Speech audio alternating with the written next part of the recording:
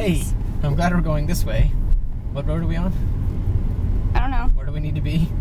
I don't know. Where are we going? I don't know. We haven't decided yet. We haven't. We should maybe decide before we find out we gotta go that way. Okay. So for those who don't know, this summer commemorates the 150th anniversary of the Battle of Gettysburg.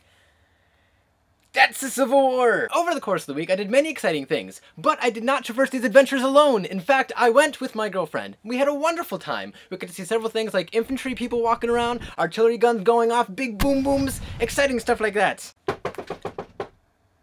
Yes? Hey, what's up?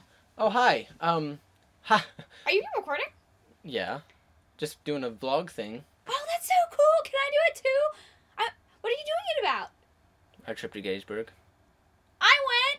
Yeah? I told him that you went. Yeah? So? I want to be a part of this! What can I be a part of your life? I did this! Can I please help you?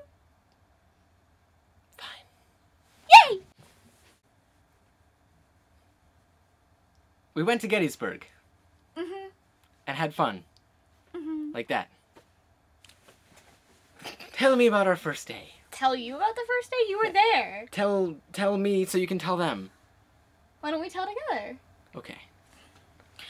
Day 1, traffic wasn't awful. Our mission was to see the last Iron Brigade thing. We thought that there was a battlefield thing going on. Someone got the wrong time. Hi. So we ended up watching the Iron Brigade charging from our bus, which actually was really nice because I'm 5'2". I probably wouldn't have seen it as well if we weren't on the bus. We went to the Confederate camp to see big guns being shot off. I was really excited about that and got some really cool footage too. Woo! Also known as cannons. Yes. Big guns. Like this.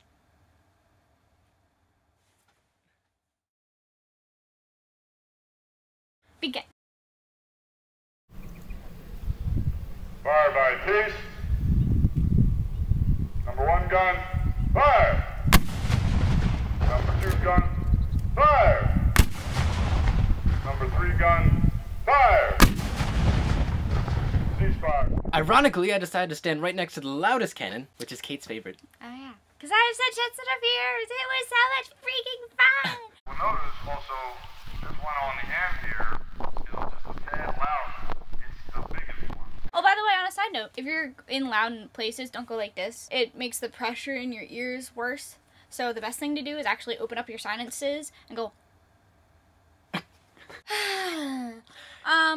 We also ended up driving around Gettysburg and drove to all the different memorials. Some super genius put Confederate flags at all the different Southern memorials. And during our excursions, we also saw the flame of the Eternal Light Peace Memorial. Hello, bus. I'd seen it before as a child, but I could never quite appreciate it the way that I did that day. But that certainly wasn't the end of our journey. We were at General Reynolds' death spot at the exact time he died, 150 years after his death. That was pretty cool. Mm-hmm. I like General Reynolds. I look like his girlfriend. Ooh. Yeah, I was gonna say, tell the story about John Reynolds. Tell the cool thing about John Reynolds. See, John Reynolds, I can't talk. John Reynolds died about a couple minutes after he got to Gettysburg on the first day. He had a girlfriend back home, and after she found out he died, she became a nun and was never heard from again. I kind of look like her, apparently. At least I did whenever I was a kid. It was really weird. So, I like General Reynolds. She also looks like Anne Frank. On an unrelated note. Kind of. Different war. Wait, where's your copy of Anne Frank? I found it. Wait. Ta-da!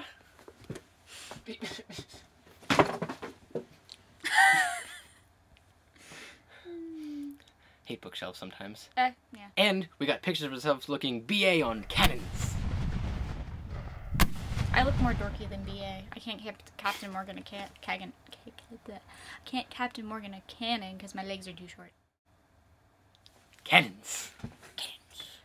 Nee. I am wearing pants.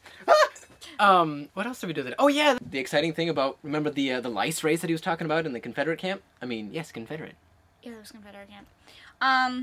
Soldiers got bored because throughout the year you'd probably only fight maybe 2 weeks if you're lucky. So they'd have lice races. They'd pick lice out because, you know, hygiene was not super fantastic and race lice. They'd put them on a pan and they'd see which one could across their pan the fastest. Apparently one guy actually found a way to cheat with his lice race. He heat up the pan. Yes! And that rice would get off that pan as fast as it possibly could. And the guys at the Confederate camp asked us, how do we know this? My response was... just like that. My response, diaries, letters. She was right. Women usually are. During our time at the Confederate camp, we saw various interesting things. The chocolate they had wasn't the milk chocolate. Hershey's invented the milk chocolate about 20 years after the Civil War. We saw the kinds of foods that they would have within their daily rations, including hardtack, and also saw the kinds of instruments they would use when dealing with wounded soldiers. One of the myths about Civil War medicine is that they did not have anesthetics. That's not true. They used chloroform. Chloroform was the #1 primary anesthetic. Yowza. And we learned a unique fact about coffee.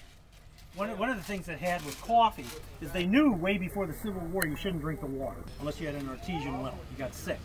So they said, you know, you could actually drink coffee. It was okay. So infants drank coffee. Didn't realize it was the boiling. They thought it was the coffee itself. So basically during this time they realized that water would make you sick, but for some reason coffee would not. At the time they believed that it was because of the coffee that the water would be purified, but it was not actually the coffee itself, it was the process of boiling the water to prepare the coffee. Had they known that, they could have just given infants water after it was purified from the process of boiling rather than actually giving them coffee. Woo! Baby's own caffeine.